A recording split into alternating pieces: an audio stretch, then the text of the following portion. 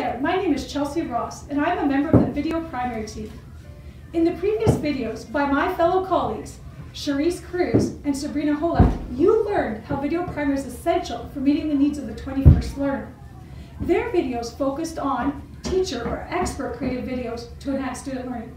But why not flip the flipped classroom and have students create videos? Student-generated videos enables for a learner-centered pedagogical approach within the classroom. Students are using their prior knowledge and new experiences to create knowledge, as well as demonstrate evidence of learning. In their research, Jennifer Friend and Matthew Militello concluded students who engage in video production learn more about themselves academically, socially, and culturally. The SAMR model for technology integration demonstrates how video production can transform your teaching practice and allow students to create original work, which is at the top of Bloom's taxonomy. Video primary student creations can be used in all areas of the curriculum to demonstrate learning.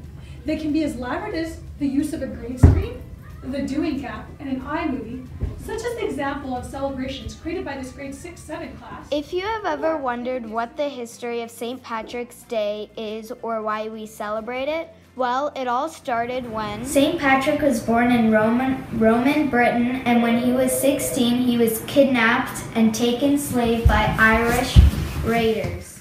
Or it can be as simple as the students videotaping themselves to explain a concept, as in this example by a grade 5 student. So what it is here is that we wrote something that hurt us and we wrinkled it up and we tried to flatten it. In real life, if you say something that someone might not like and you say sorry, it still wrinkles that heart and you can't flatten it anymore. Sabrina Holad has already introduced you to Jack Comey and his study, which found 33 pedagogic roles that videos can take on and add value to the teaching process.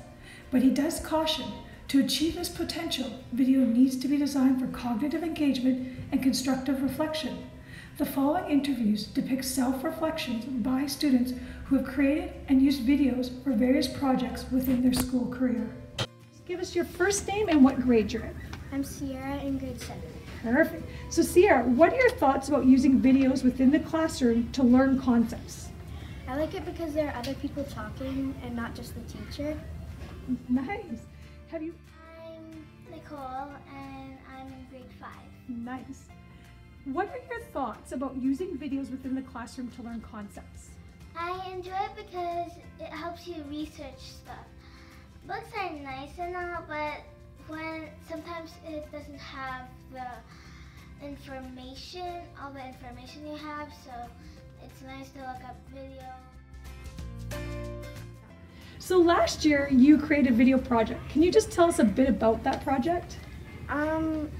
Yeah, we did it in socials, and it was about St. Patrick's Day, and it was hard to find photos that were not copyright, and memorizing your lines, and having to redo them if you mess up, and arguing over ideas that we had. So, yeah. But even though you had those problems, do you think your group worked well to solve them? Yeah. And do you think it helped you become a better student in the process? Yeah, working with other people and different people is hard, but then you learn to make it work. Nice. And are you happy? I had some trouble finding a good music to suit the book. So instead of using music, I used like those sound effects in them. Nice.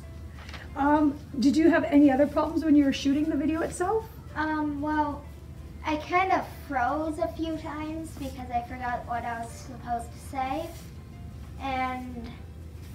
But that was really the only thing. And so did you like the fact that you could then just retake the video? Yeah, because if I messed up, it's not like, oh, you're stuck with that and you have to do another one. Okay. Now, would you prefer to do like a video production or like do a traditional such as a test taking? Which of those two, if you had to show your learning, which would you prefer to do? A video, because it's easier for me to work with technology, and I look forward to doing it instead of a test. So yeah. Thank you so much. A worksheet or create a video. I would create a video because I'm better with technology and it's just a lot more fun that way. Thank you very much, Ian. I would prefer to do a video because it's much easier than trying to, you're stressing out to do like, oh no, this question, I don't know, which one was it, A, B, or C? I forgot. So it's easier to do that than... With new apps being developed, such as Flipgrid, the possibilities of incorporating student-generated videos within the classroom seem endless. Please comment below on how you could use student-generated videos to enhance your practice.